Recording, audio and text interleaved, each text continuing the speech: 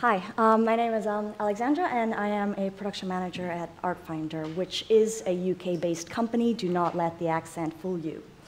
Now, Artfinder was actually started by a group of people that have very different backgrounds. They have two things in common. One, we're all extremely passionate about art.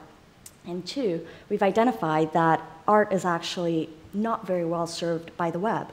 There's really no one focus point online that you can experience art in. And if you think about other sectors like music and fashion and movies, all of them sort of have an online destination. So what we are trying to do at Artfinder is really creating this home for art online, where you can find and discover more art, where you can get more information and actually retain that information, and where you can start sort of creating your own art profile and share it with your friends and other people. Now, in order to do this, we really have four basic components that we build. The first one is goes into content and cataloging, and we have started creating a database that has over 12,000 artists, over 500,000 works of art, and we're still growing and working with our partners to really try to accumulate enough information that is both relevant and accessible. And this is about individual works of art, about artists, but also where you can experience this art live. So we really work with our partners, try to drive that kind of traffic back to them as well. The other thing we really want to do is build a community. And in order to enable that, we give people tools to collect art, share it, really sort of start making art a part of your own identity. And also enabling you to recommend the kind of things that you like to your friends and learn from them what kind of things they like. Now, we've also identified that art is a particularly hard thing to search for, because the traditional keyword search doesn't really work with art. It's a visual thing. So, recommendations help with that, but we're also using technology to try to identify how you can use image-based search to look for things that you like, and also to be able to find new things. That includes image recognition and other discovery tools that we have online. Whoops. And all of that really is, we're sort of building these tools to help you find the kind of art that you like. And once you have that information, to also try to help you to experience this live. And it's about looking at the stuff on web, but really tying it back to our partners and helping people understand where they can actually find the kind of art that they're looking for. Now, the last part is about how you consume art. And that's, there's the traditional ways, of course, but we're also exploring new ways of tying you back to our partners, of enabling things, all these things online, but also exploring new technologies. And one of the things we're really excited about is actually tablets. Reason for it is that they're quintessentially a visual tool. And they're accessible worldwide, or I should say the content will be accessible worldwide, and they're mobile, they're easy to carry around. And we really think that there's potential for tablets to open up an entire new world of how people consume art, how the information comes to you, and actually how you can enhance your live experience.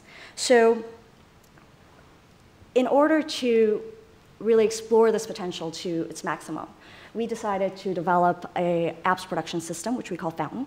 And it's a web-based system, and it's online, but it's secured by password.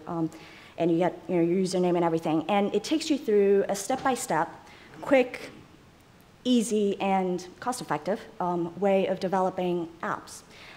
It's text-based for the kind of content you want to inform about your collection.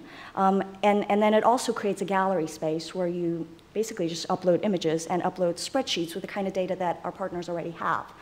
Now, this is a template system, but we also understand that partners have a brand and a visual image that it's unique to them. In order to facilitate them to be able, to help them be able to expose that, we've created a homepage, if you like, or cover page for our apps, which are all image-based. So this is where we're really recognizing, people need to be able to identify themselves through these apps that they're creating with our system. What you get is an app that has at its heart images. And all the kind of information I have in it, including text documents, which are generally already developed for exhibition collections, et cetera.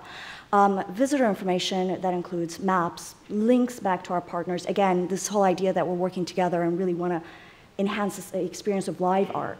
And also images that have basic metadata. But also, we have enabled all these aspects of sharing and community through Facebook and emailing. And really, the point here is that our tablets or our tablet apps are an integrated part of this entire system that includes websites and our relationships with our partners. And what we're really trying to do is build a community that can have art at its heart. I am going to now pass you to the able hands of Priscilla, and she'll talk to you a little bit about how grants have helped and enabled our work.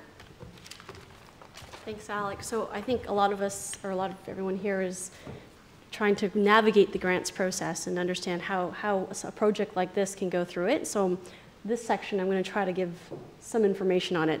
So we applied for a grant about 6 to 8 months ago, and this is what we've produced, what Alex just kind of went through very quickly. So let's go through it again. There was a website with about 500,000 pieces of art and about 2,500 galleries online, as well as 12,000 artists.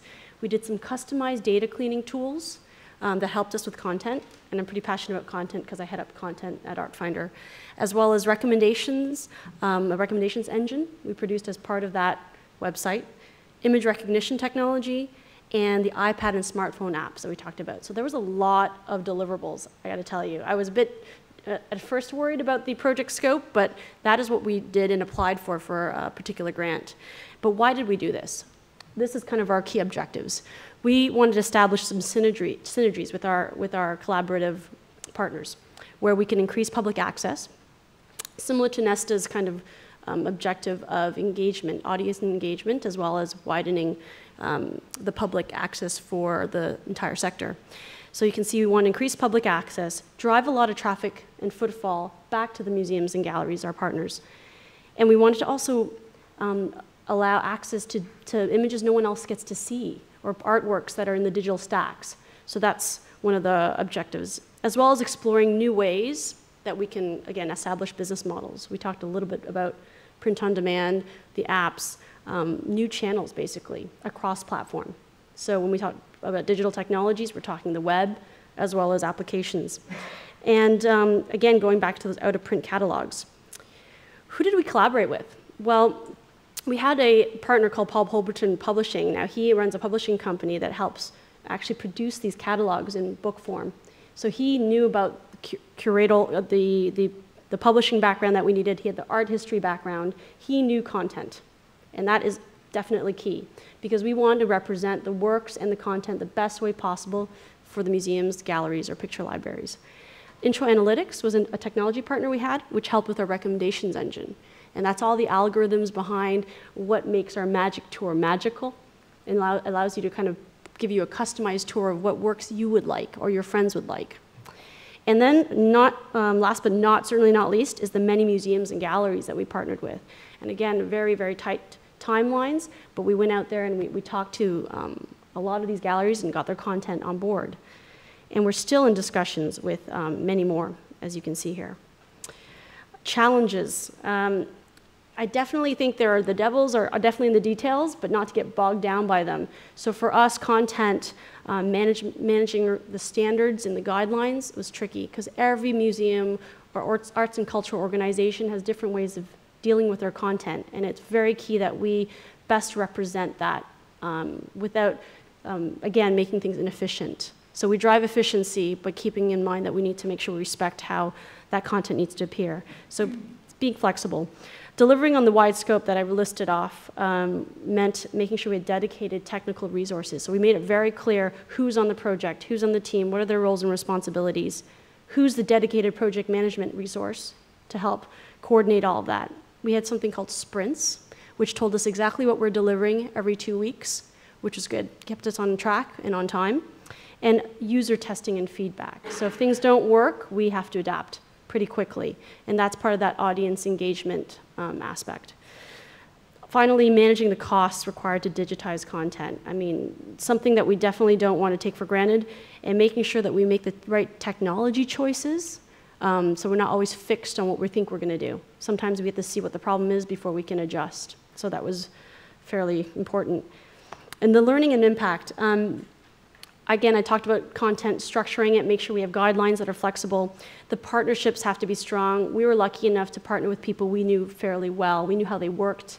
We met very frequently, and I was one of the project managers for this grant process, so I can say communication was pivotal, because we had so many stakeholders, and we had to make sure that we adhere to their needs, as well as what are they getting out of the project?